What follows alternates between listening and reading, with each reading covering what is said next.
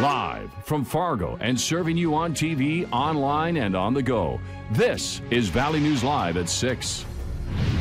4 people remained behind bars tonight surrounding the grisly murder of 19-year-old Destiny Avery. Ethan Broad is charged with 2 counts of second-degree murder after authorities say he admitted to killing Avery, cutting up her body and throwing it in the trash. Andrea Payne, David Erno, and Brandon Erbstosser are each charged with helping to cover the murder up.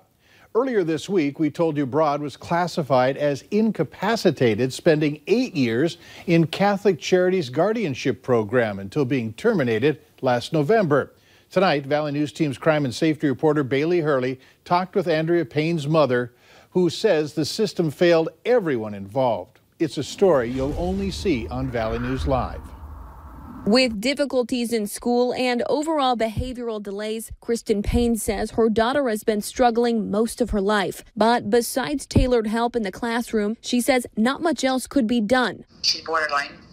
She rides the fence post, and this is where the problem is. This is what I can't commit her, and I can't, I stand back and I can't do anything. Payne says she tried to get her daughter help for years, pushing to go to Prairie St. John's, the state hospital in Jamestown, as well as various other programs in the valley, but says each time either Andrea changed her mind or she didn't fit the criteria. Do you wish you would have pushed harder looking back now?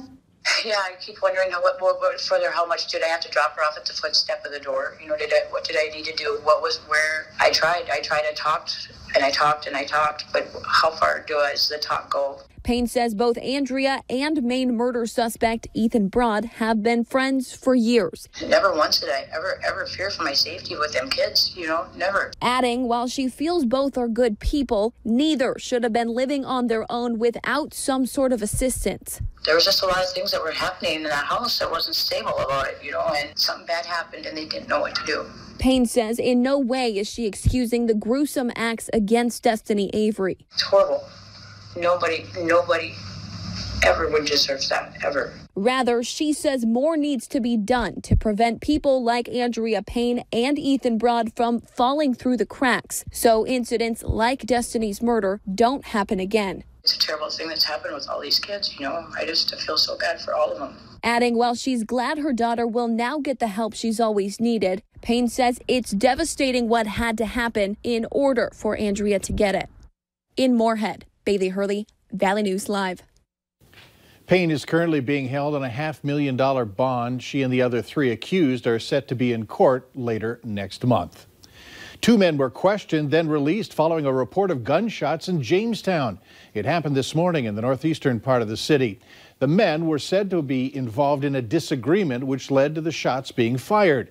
Police say there is no further risk to the public. Anyone with information is asked to call police at 701-252-2414. A 31-year-old woman is in jail accused of stealing a tractor and trying to outrun police. It happened early this morning in the area of the 100th Avenue and 250th Street South near Holly. Deputies found the John Deere tractor on the move, but the driver refusing to stop. Deputies were able to direct Nicole Ray Cloud to drive the tractor into a swampy area.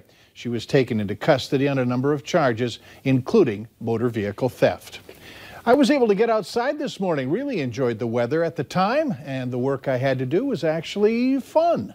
Let's find out if that fun is still available for you tonight.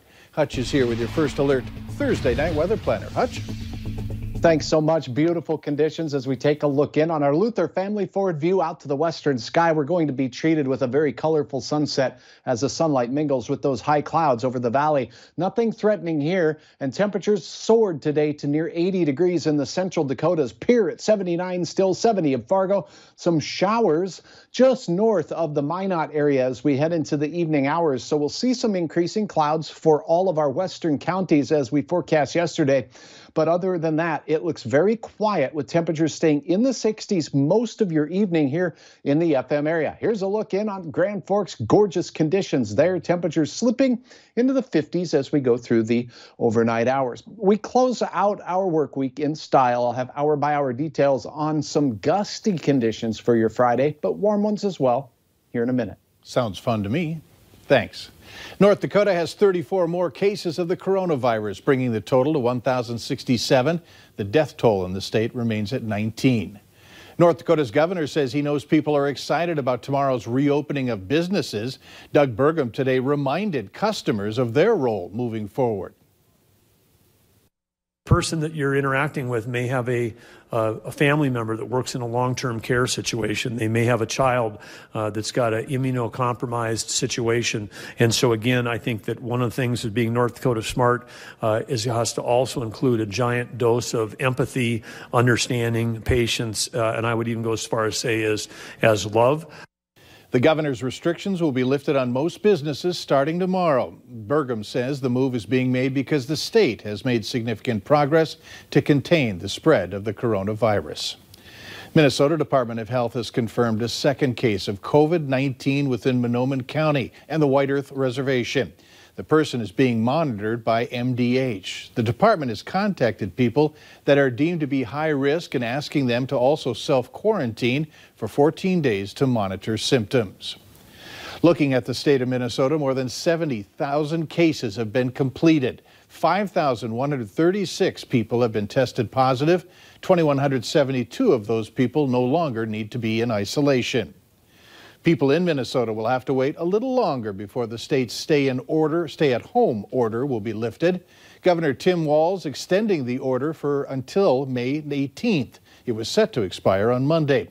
Now, despite the extension, restrictions on retail businesses are being eased, and the governor is crediting Minnesotans for being responsible.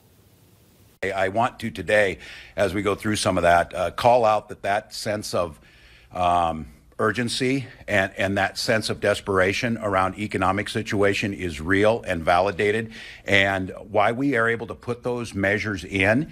I still believe Minnesotans are finding a way not to force us to make a choice between public health and moving our commerce back into a functioning place. We can do both if you do it right. Retailers are being asked to make a plan outlining what they would and how they would handle the reopening following public health guidelines. They will be allowed to sell their inventory using curbside pickup and delivery beginning on Monday. The state is recommending everyone wears masks, including employees and customers. Hospitals in the area are reporting a 30 to 40% decrease in emergency room, urgent care, and clinic visits. Essentia and Sanford say that this has resulted in non-COVID-19 patients coming in sicker into their facility.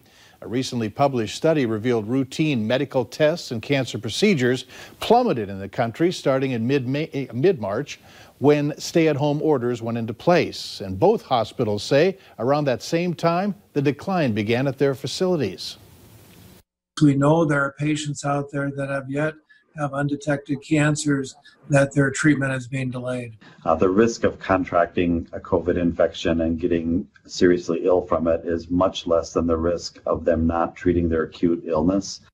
Sanford and Essentia both say that they have plenty of resources to deal with COVID-19 patients and regular patients. All employees at both places are also required to wear masks, and their temperatures are screened before walking through the doors. I want to let you know about some road work starting on Monday in the Metro. Lanes on 25th Street South will be reduced between 5th and 17th Avenue South. Crews will be repairing concrete pavement. That job is expected to last 2 weeks. Also on Monday, contractors for the city of Fargo will set up traffic control for what's the first phase of reconstructing 10th Street North from 19th Avenue North to 28th Avenue North. Work will start at the 19th Avenue intersection and move north. Sidewalk access for businesses and residences will be open. Construction should be finished by late October. Later on Valley News Live at 6, times are tough for many cattle and hog farmers. We meet one who is facing a harsh reality because of the pandemic. What a range in temperatures today in Fargo, rising from the mid-30s to the low 70s. We saw 70s up and down the Red River Valley and parts of the central and eastern Dakotas. We have warm weather for Friday too, but it comes with a hiccup. I'll spell it out right after this.